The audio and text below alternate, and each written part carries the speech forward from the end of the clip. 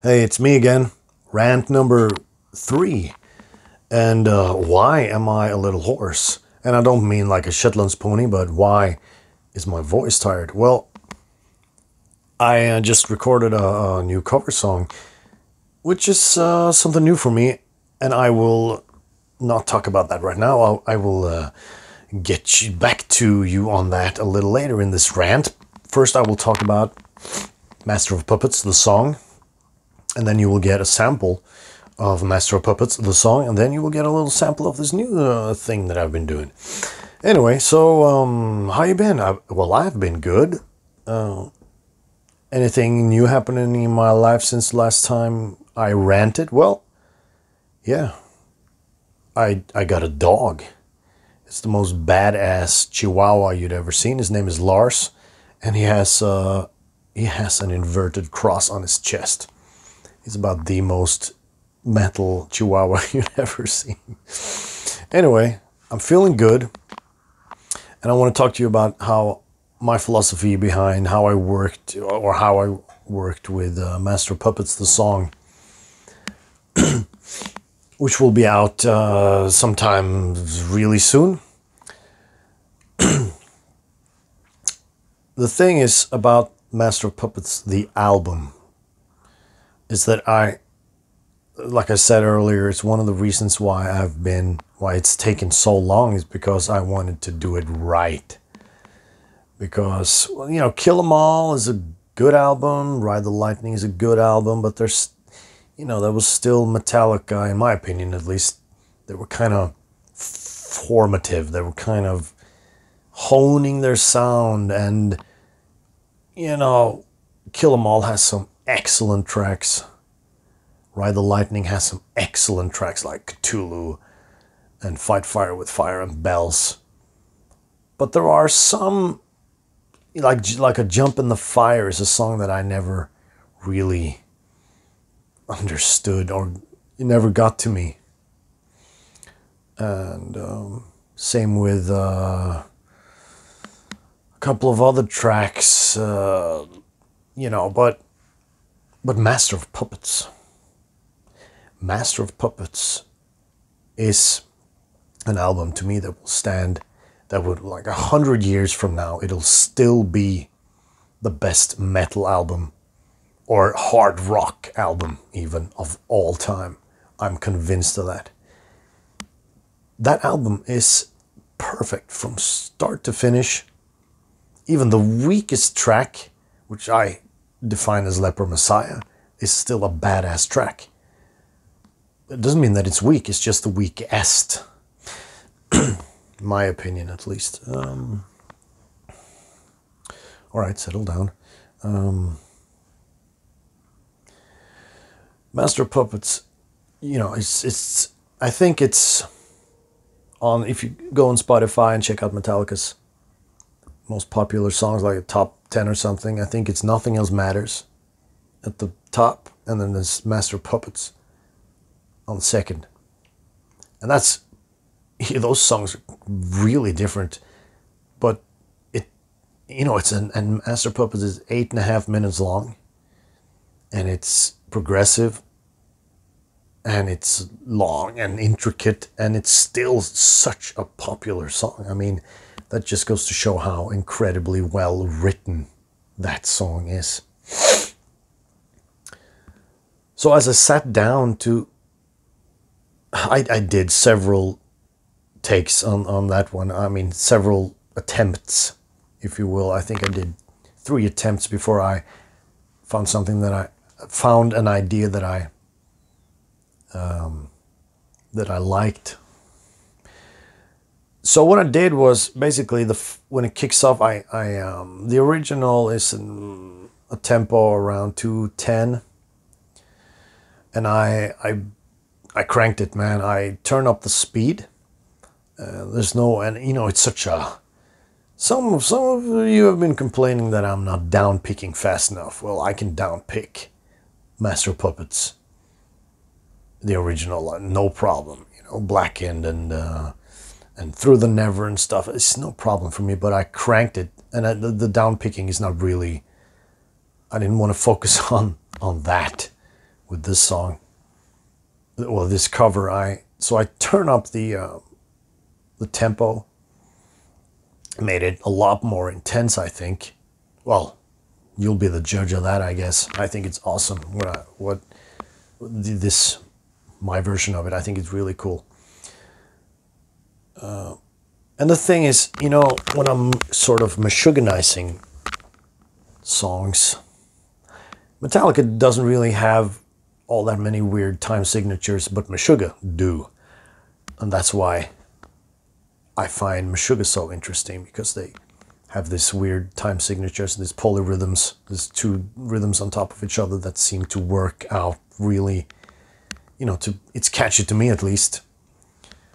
And that's one of the things I've been trying to do with Metallica songs and the other songs like Alice in Chains and stuff. Try and add some notes or subtract some notes, so that instead of being 4 or 6, it's now 7 or 9 or something like that. And I haven't done that all that much on Master Puppets the song, and not really that much on the album either. But, you know, one of the few songs of Metallica that is in 7 is Master of Puppets, the verse. So I left that in, and you'll hear that when you hear the song. But I've decided, you know, I pulled a Thomas Hake on that one and let the snare, you know, the snare continue on as if it was playing 8, you know. So there's actually some polyrhythmic in there, finally, at last. I know some of you have been commenting that, oh, it's not polyrhythmic enough to be a Meshuggah cover and stuff like that. I don't really care, but in the end, what I wanted to do was to make a really badass cover in the style of Meshuggah, or sort of modernizing it or making it a bit more contemporary or whatever, which is a little futile when it comes to this album, Master of Puppets, because it's timeless, you know. It's still, you know, you hear it that it was recorded in 85, but it's still relevant in every wave, in every second. Every note on that album is still relevant. You know, it's such a mind-blowingly awesome album.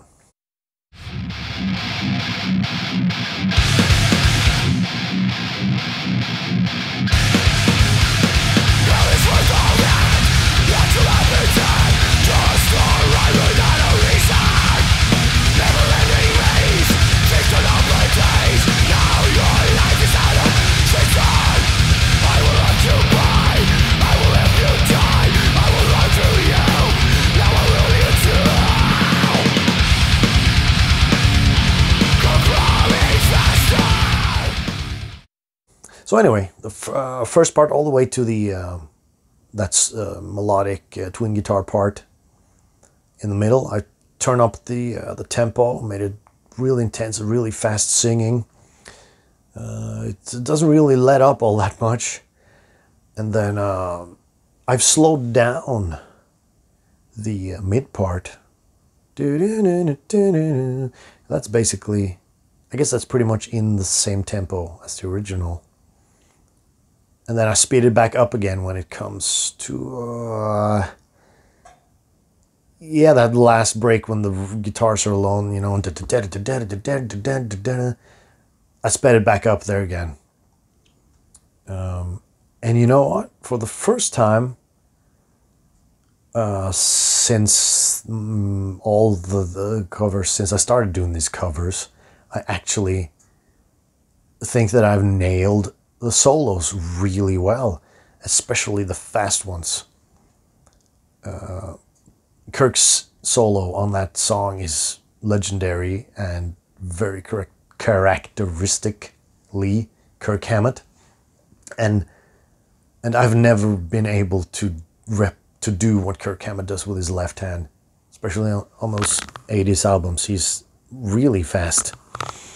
So I'm really, I still haven't been able to copy him you know, his solo completely, but I think I did it a real good job this time, and I can't wait for you to hear it. As far as, you know, I've always felt like there's more to this concept of mashuganizing stuff than polyrhythms. I think, you know, there's the vocal style, there's the down-tuned guitars, there's the intensity, there's the use of cymbals instead of hi-hats and stuff like that. I mean, Lars Ulrich, he plays on the hi-hat. You know, he plays on the hi-hat. That's it. And he has this some fast parts. He has this, I have no idea what it is, but he plays on the right side of his kit on some sort of china. You can't really hear. Weird stuff, man. So, and again, I wanted to do this album justice. Justice, no, that's the next album, man. Yeah, anyway, I wanted to really keep I didn't want to fuck up this album because I love Master of Puppets, and I had to at least make a version that I love too. So this, I guess, as a whole, the song Master of Puppets doesn't really deviate that much from the original, but I used a bit of Meshuggah chording, some dissonance, and yeah, it's a lot of alternate picking instead of just downstrokes. And the thing that should not be is, well, I'll get to that in the next rant, I guess. It's sort of heavy. So yeah, I hope you're satisfied with that description, and if you have any questions, just post them and I'll try and answer them. Yeah, other than that, I can't wait for the winter to be over. It sucks with winter in Norway right now. It's just cold and dark and sort of miserable, you know, and I can't wait for the spring to come. And I've also, you know what I've done? I put a window in my studio, up in my studio. And my studio, I hope that my studio will be ready to use at least within a month. God damn it, I hope so. It'll be a lot easier and cooler for me to film videos when I have my new studio, because it's pretty big. So I can't wait for you guys to see it. So, what is this other cover that I've done? Well, I just had this idea that, you know, which actually came from the fact or some thoughts that I had about Master of Puppets, that it has the album. It's such a groundbreaking album, which has so many different types of styles or genres on it. Like, you know, Battery has, in my opinion at least, has a grindcore riff. You know, that double bass part. Put a blast bit on that and you have a Napalm Death part, you know. And then you have the intro to, what struck me was the intro to Disposable Heroes. Put blast beats on that and you have a Deicide song. And if you're not familiar with Deicide, I hope that you are, because they are the most, if not the most, one of the legendary death metal bands from Florida. So I hope for your sake that you're familiar with that scene, because I love death metal, and especially those bands, Cannibal Corpse, Morbid Angel, Deicide. So I thought, dude, just fucking do a Deicide version of Disposable Heroes. You know, cut off the fat and just make it a short, intense, fantastically brutal version. I mean, the original Disposable Heroes is brutal on its own, but it's not death metal. But that intro, you know, put blast beats on that, you have a Deicide song. And so that's what I did. And for those of you who know Deicide and their vocalist Glenn Benton, he has a very very special singing technique. I mean, he sounds so fucking mad, like frantically, insanely satanic. And I've always felt that I can do a pretty good Glenn Benton. And so the song is finished, and I want to film a video for it. So until then, I don't know when it's going to be out, but I think it rules, man. And I went for the really late 80s, like mid to mid 90s Morris sound production with really scooped guitars and a lot of dry drums. And that really characteristic, special Florida death metal sound. And I sort of based my mix on this song, this version, on the mix of Once Upon the Cross, the album. If you haven't heard it, I'll put a you can check out in my description, and I'll put a link to Deicide in there so you can check it out. And that's why I'm a little hoarse, because well, I don't think Glenn Benton has any singing technique whatsoever, and I've really tried to find a singing technique that works for me without me losing my fucking voice, which I have done now a little bit. But you know, I can do it every now and then, sing like a fucking maniac, and that's also very, you know, therapeutic. It makes me feel good to just fucking scream and not think about anything.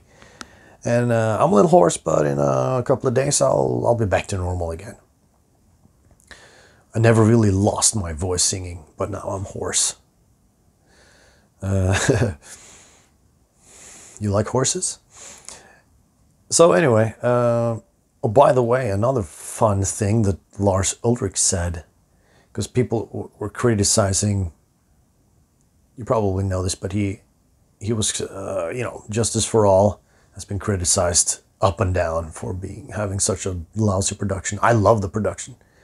The guitars are just so fat, and you know, James Hetfield's guitars are legendary anyway. So there's only guitars and drums on an album. Fine with me, but it's scooped. There's no mid-tone. It's scooped from a sort of mixing audio production sense, means very little mid-tone in the guitars. You know this, all you guitar geeks out there. And it's kind of frowned upon. I love it though. And I always wanted to do a mix like that, and I think I nailed it pretty good. So I'll let you know when it's out, and you can check it out. And here's a little clip.